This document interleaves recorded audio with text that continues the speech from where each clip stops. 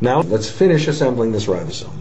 Just add the 50S subunit, and this was done in test tubes in step-by-step fashion. All of these things I'm showing you were extremely elegant molecular experiments in which different parts of the cell had been isolated, kept in separate tubes, and then the order of events established by carefully adding one thing to another and then tracking changes. Here, all you had to do, once you had the initiation complex, was add the 50S subunit. The GTP was hydrolyzed, the GDP dissociated from this structure, and all of the initiation factors also dissociated from the structure.